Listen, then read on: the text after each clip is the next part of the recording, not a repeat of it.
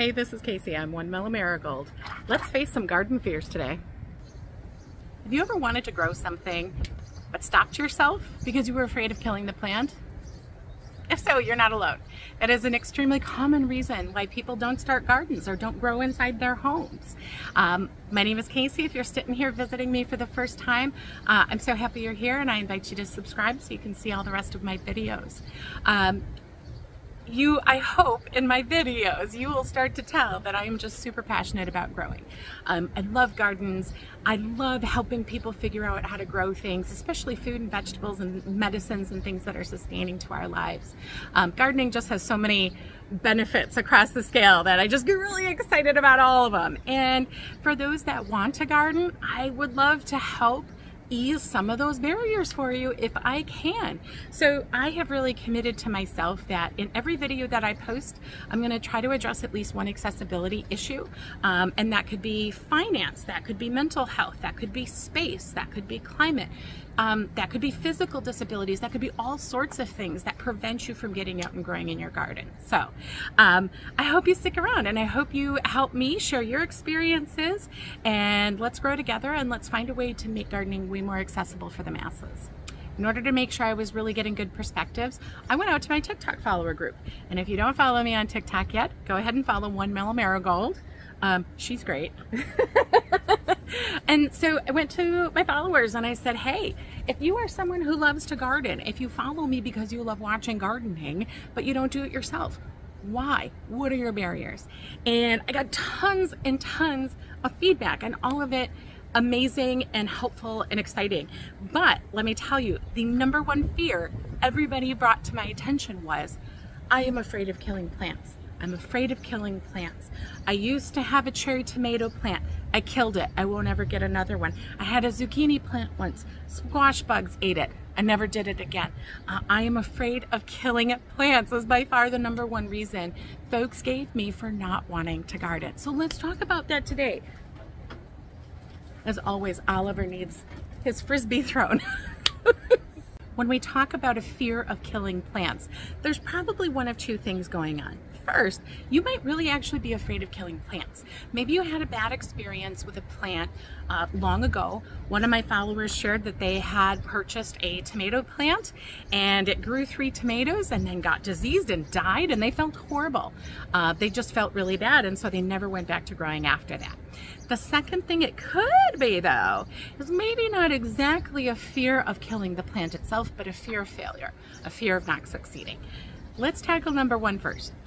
First of all, first and foremost, the hard truth is, dear friends, that in all things living, in all things nature, we die.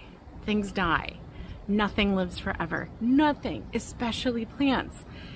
In fact, when you think about growing a garden every year, remind yourself that the plant is going to bloom in the beginning and it's going to die off at the end of the year. This is all part of nature. This is all part of the process.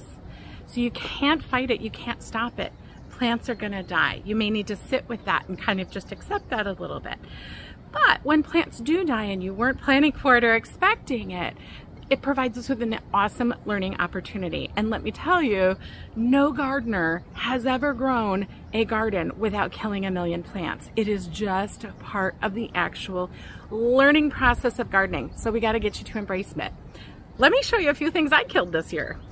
First up, sitting here right by my potato bin, is no longer a Diplodania. She was gorgeous. She was beautiful. She had these beautiful, gorgeous, buttery yellow blooms.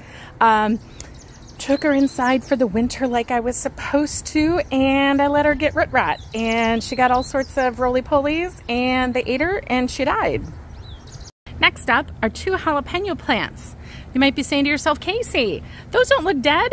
Yeah, because they aren't mine. I did not grow these from seed. I grew 8 jalapeno plants from seed, and none are living. And I wanted jalapenos so bad I had to go out and buy starts. So yeah, killed my jalapenos. Look at these beautiful dahlias.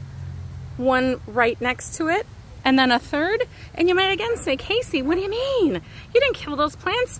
Yeah, I didn't kill 3, but I started the season with like 8 or 9 tubers. So I killed indeed a good 8 or 9 plants and ended up just putting squash where they would have been. And my most heartbreaking loss of the season so far are these two blueberry bushes. I've got one left sort of hanging on, and I'm doing my best. In fact, I just did a video about trying to save my blueberries. But yeah, looking pretty dead. And I could go on and on forever. We haven't even started talking yet about how many seedlings I have killed over the years by rolling them over with my car. Yeah. So, if your plant dies, you are not a plant murderer unless you're running around with a big old bottle of acid going hee hee hee and spraying all your plants till they're dead. Nature knows it's not intentional. What we do have to do though is we have to change our mindset, right? We have to accept that plant loss is going to happen, and it's going to happen every year. We have to change our way of thinking to actually being comfortable and encouraging a little plant loss every now and again, because that is how we are going to learn. So every death is an opportunity to learn something different. You might have to research whether that plant is growing in the right zone. You might have to research whether or not the soil needs a little bit of amendment. You might have to find out if it was just too hot, too cold, too rainy, too wet in this particular season for that particular plant. Maybe it needs an insecticide. Maybe it needs a new fertilizer. There could be a million reasons why plants fail. And that's okay. You've just opened up a learning opportunity. What does all this mean, right? Take nature seriously. You are not going to learn everything that you need to know from buying a book and reading it. I am a book learner. I like to study ahead. I was that kid in school. So, you know, the first time I decided to try to grow a tomato, I read everything I could read to learn about tomatoes. I watched all sorts of YouTube videos. I did everything, and I thought, I've got it. It's in my brain. I learned it. I can grow a tomato. And I think I grew 4 tomatoes that whole year, and they were really small and ugly and awful. But I learned from those plants because I said to myself, okay, this was just 4. What did I do wrong? Did I water inconsistently? Did I give them enough food? Did I this? Did I that? Did I whatever? Those plants and I had a conversation. My garden and I have a relationship. We worked it out. Now I got a lot of tomatoes. On top of all that, the gardening community is really focused on production. So when you do go out and you start searching for YouTube videos on how to start a garden, you find some amazing creators out there. There are some amazing gardeners that I have learned a ton from on this app. But I will admit, we focus a lot on production. How do you grow 50 pounds of tomatoes this year? How to get your biggest corn ever? How to plant watermelons, perfection, da da da da da da, and on and on and on. It doesn't have to be all about that. If we focus too much on actual production and less about the process, you're missing out the joy of the process and the learning that goes along with it. So all of those fears are valid and they are real, and they really do keep people from growing, and that is too bad. But we got to push you over the edge, right? We got to get you moved on. You want to garden, I want to help you garden, so let's go for it. So what are we going to do to move forward? So we're going to work on acceptance. Plants are going to die. Plants are going to die. Say it with me. Plants are going to die. I am not a plant murderer. Plants are going to die. Not a plant murderer. Plants are going to die. You got it? Work on that. Work on that. I'm going to learn from every plant death. Positive affirmations for your gardening morning. Second, we are going to adjust our expectations for the garden. We are going to accept that Mother Nature has us pegged. She knows what's going on. We have to listen to her and we have to learn from her. We have to accept that sometimes we're just not going to know everything. We all have to learn. We have to practice. We have to grow.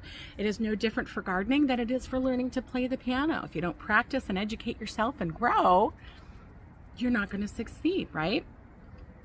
We are going to reduce our expectations of production. If we are in our first year of gardening, we are not going to shoot for 50 pounds of tomatoes. We're going to shoot for 5 pounds of tomatoes, or 1 pound of tomato, or just enough tomatoes to give you some salad toppings for the summer. We're going to reduce all those expectations, and we are going to create an environment that is going to lead to garden success. Listen, if I can do this, you can do this. It doesn't happen overnight. It doesn't have to happen overnight. It doesn't have to be at my scale, and I don't have to be at anybody else's scale. Growing is amazing. It's changed my life. And if it's something you really want to do and learn about, don't let the fear stop you. Seek out information, seek out help, seek out support.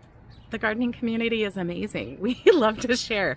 There is nothing we love more than talking about our plant babies, let me tell you. So get out there. I hope this is encouraging you. If you have experiences getting over your fear of killing plants, by all means, pop them in the comments below. Let's talk about it. I love a good discussion. If you have not found me on the TikTok, go over and check out One Up Mellow Marigold over there. If you found this video helpful, go ahead and hit a like, but of course subscribe if you want to see more content. And I look forward to working with you as we address more garden accessibility. I love you guys. I'm going to talk to you real soon, okay? Bye.